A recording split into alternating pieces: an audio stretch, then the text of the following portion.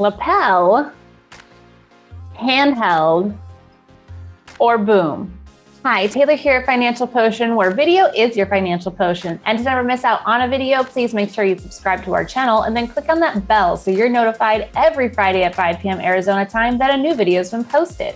For one-to-one training or just to support our content, please click above and connect with us on our Patreon page.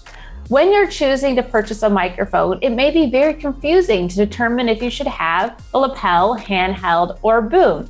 First of all, what are they and what are the differences? Number one, a lapel. Honestly, my favorite to use. It's one that's going to be, smaller in size, closer to the person, a nice pack that can just be attached, and then you want to hide that wire and have close to them.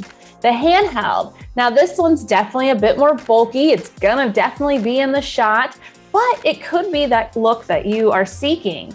And then you have your boom. Your boom is going to be either attached to the camera or attached to, some sort of boom holder, boom stick, a C-stand. And so that won't be in the shot, but may not be getting as close to the subject as you want. So how do you decide?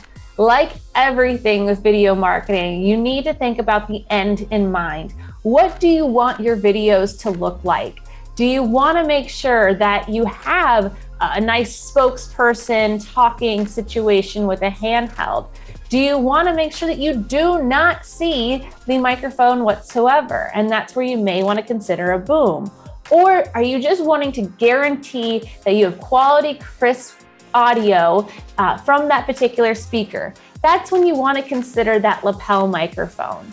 Another thing to consider is how easy do you want to capture people's responses? When you're using a lapel, there's a little bit of a setup time. You need to clip it on them. You need to make sure you weave this wiring underneath their shirt or through a collar so that way it looks nice and clean. It's gonna take a minute or two to mic up each person. And so if you're doing more of a run and gun shoot, or if you really just wanna get people's responses very quickly, that's where either the handheld, which will be on camera and shown, or the boom may be a better option. So I hope this video helps you determine whether you should use a lapel, handheld, or boom microphone. If you have any questions, please don't hesitate to leave them in the comments below, and take a look at our equipment page where we have plenty of recommendations of quality equipment.